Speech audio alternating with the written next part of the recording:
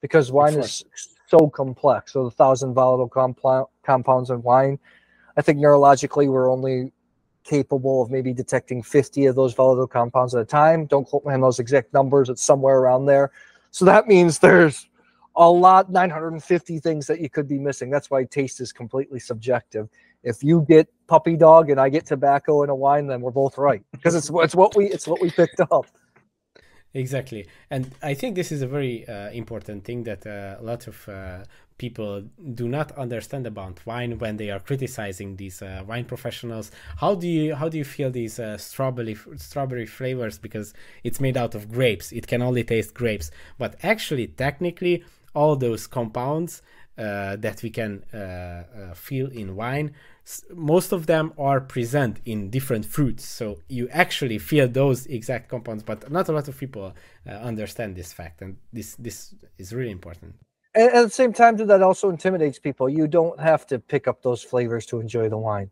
Does the wine Of taste course. good when you put it on the palate? Does it give you pleasure? Okay. This stuff that we're talking about, flavors, the structure, the tannin structure, how the tannins feel, the acidity, the backbone, this is for real geeky people. Most people don't need to know that. So you could be Of course. just pour that pop that cork, drink more wine, enjoy that wine in a glass, and then just have fun with it. Of course, of course. I'm not saying that everybody should know these compounds. Just the fact that a lot of people are criticizing Yes. us geeks, that this is just made up, but actually it's real. Yeah, you're right. You're right. It's one of grapes are one of the most complex beverages in the world. I think that's the magic. I also like the history of the metaphysics of wine, why wine came to be discovered, why it's so magical, because grapes are so complex, and when fermentation happens, the amount of aromas, volatile compounds that are transformed, that are released, it's really quite special. Exactly. I would like to recommend a book for you. Very famous Hungarian writer wrote The Philosophy of Wine. It's I know the such an book. interesting. You I know know the the book? book. Yeah, of course. Yeah. I haven't read it, but I It's know the book.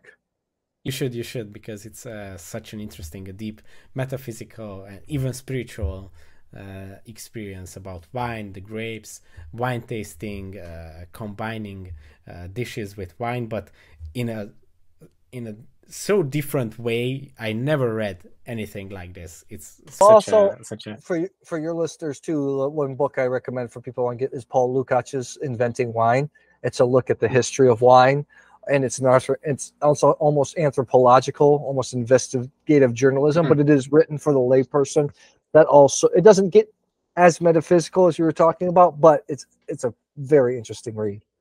Thanks for watching this video. You can watch the full podcast episode by clicking here, or watch another interesting video by clicking here.